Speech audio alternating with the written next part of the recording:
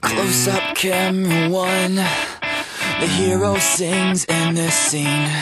The boy that gets the girl gets to go home where they get married. But stop the tape, the sunset still looks fake. In high school, for the first 3 years of high school, I was not like super like nerdy and dorky, but like a little bit. Like I had like my group of friends.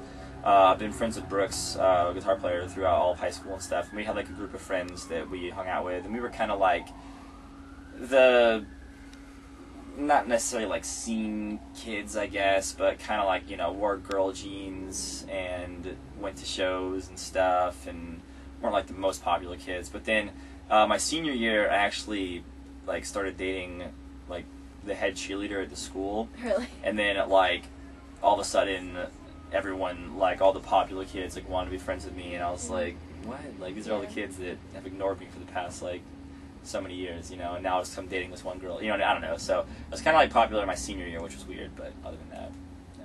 And who are your celebrity crushes, and do you have any man crushes? Keira Knightley is definitely my celebrity crush, has been for a while. And Brad Pitt is my man crush, if I have one. I definitely think if there's like, if I could pick like any 3 people, males that I could be, Brad Pitt would definitely have to be one of them. Because who doesn't like, I mean, some people probably don't like Brad Pitt, but I mean, come on, he's Brad Pitt, you know? Like, most people love Brad Pitt. Yeah, I don't know anyone who thinks he's ugly. Like, Yeah, come on. he's pretty much the man, so. And then your favorite bands to see live, and what was your first concert that you ever went to? Favorite bands to see live, was a band called Furthest Seems Forever. They're not a band anymore, but that was like one of my all-time favorite concerts, was the first time I saw them. The first concert I ever went to was a band called SR-71. I don't know if you remember them from a long time ago, probably not. A band called 9 Days and American Hi-Fi. That's cool. In Tallahassee, yeah. What is your biggest accomplishment as a band so far, what do you think? It's tough to say. I mean, there's a lot of things that were like really like, you know, it's just like unbelievable where we are right now. And like one of the things is like having a bus. You know what I mean? Like that's something that makes touring so much easier, and something that you kind of like dream about the whole time that when you start a band and everything. You know, and you know, being signed and just being able to play, you know, tour and play big shows and stuff. Those are all just awesome things. Playing all of the Warped Tour was, to me, like really, really awesome, because it's, you know, we've all been to the Warped Tour since we were like 15, 16 years old, you know, so now like however many years later we're playing the whole thing, like that's awesome. So how does music impact and change your life, and why do you think it's so important for people?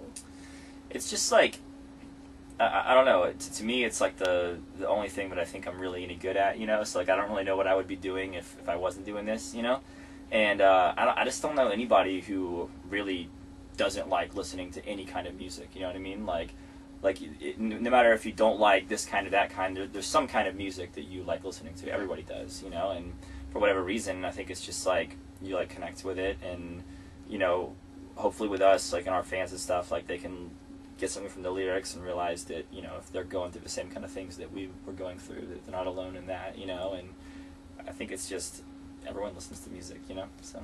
Yeah. Did you guys get to vote today? This is a really sad story. I feel really, really bad saying this, because I'm all about voting, and I feel like a huge hypocrite.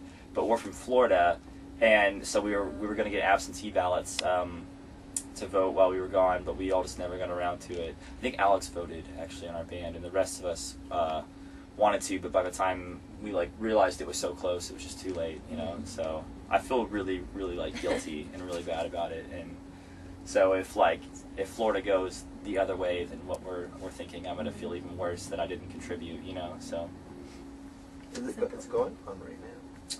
I think around 5 is when we're gonna start. I don't know. Also, tell people who don't know about your band why you should check you guys out. Because it's catchy, I hope. It is. It's catchy, and you know, why not check it out and see if you like it, you know, and hopefully we try to think it doesn't sound too much like everything else that's out there. I don't know what Brooks just did this for. Alright, okay. Cool. Cool. All right. Well, thank you. Thank you. All right. Take it easy. You like a black